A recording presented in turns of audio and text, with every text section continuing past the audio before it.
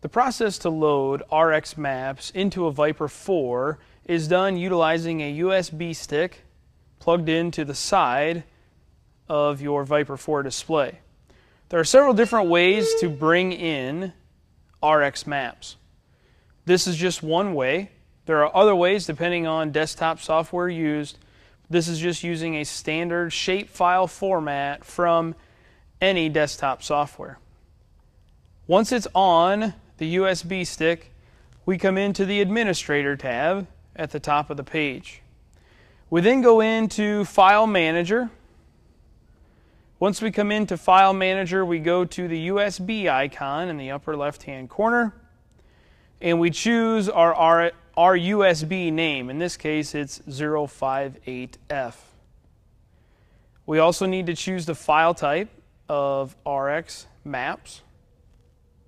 We hit our arrow to the right in the lower right-hand corner.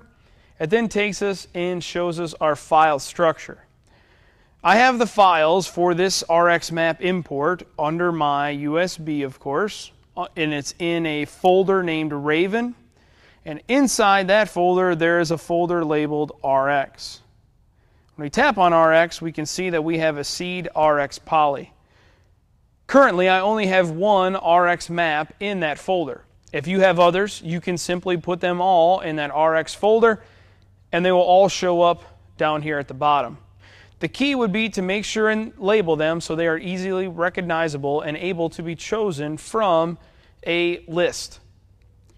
Once you have or you see your files on here, you can simply press Select All if you want to bring them all in. And then over here on the right-hand side, the first icon is Copy, meaning we take something off of the USB as well as keep a copy on the USB, or Export and Delete, which would be export the prescription map and then get rid of or erase what is on the USB. I'm going to choose Copy, and it says that we are going to import this one file. I hit my green check, and it says Copy, because there's currently one on there already. Don't copy, because I want to use one that's already there, or rename to keep both files. Depending on what is on your Viper 4 display or how you have labeled them from last year, you may need to rename it. You may need just to copy and replace the existing file name. You might not get this icon or caution warning at all because it's the first time you have imported that label. In my case, I'm going to copy and replace the existing file because I want the latest named file. After you do that, it says your files have been successfully transferred. We're going to press OK, and we've added our RX map to the Viper 4. After you've done that for your maps, you can hit your green return arrow and go back to your Job Profile tab. Similar steps that we've walked through for our job profile, we again are going to press Start Job. We then can fill out our grower, farm, and field, add our current job name. Once we have those values in here, we get down to the rate control box. The target icon next to our rates is where we are going to add or select our prescription map. Our first one, of course, is seeds. We press on the target icon and we get to select a rate input. We can see that it is just on fixed rate because previously we were just using a set rate for the entire width of the machine as we're driving through the field. We tap on the drop-down box. We then have RX map. If you are trying to select your RX map and you do not have the RX map option, you must have GPS signal into the Viper 4 to get to this step. If you do not have RX map as an option, more than likely you do not have GPS into the Viper 4. We're going to select RX map. It then brings up other options and columns to select.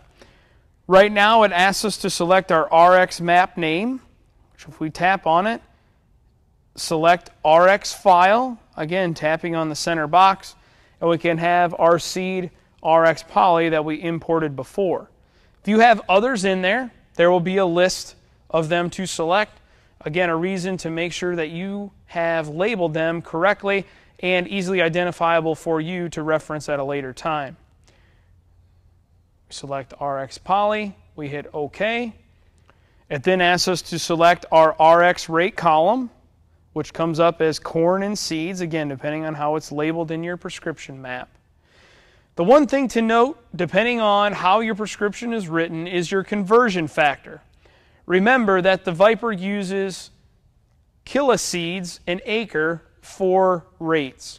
So if your prescription is written to have 32,000 seeds per acre in different zones, we must use a conversion factor.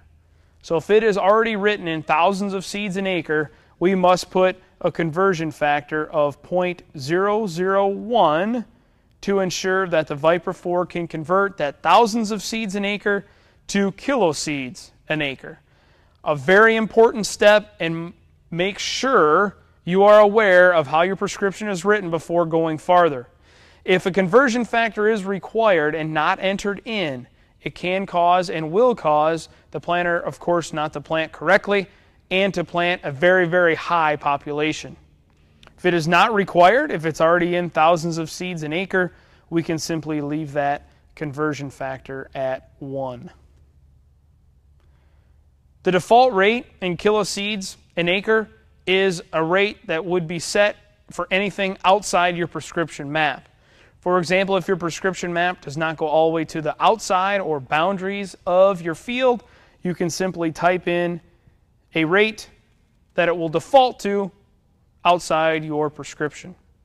Once you have those entered in, we can hit our green return arrow. We now see that RX is selected for our seed, and we just have a set rate for fertilizer and insecticide. If we hit our play button to get to our run screen, make sure under our VT window, if we tap on the VT box, that our population, of course, is set to RX, as well as fertilizer and insecticide, again, to allow you to use the icons on the Viper 4 side. Even though we're only using a prescription for seed, that one, of course, has to be on there, but these two must be set to prescription as well to allow you to change the rates on this side. Once you have your prescription loaded, normally you will see your different colored rate zones on your mapping page behind you, and of course your rates will change as you're going through the field.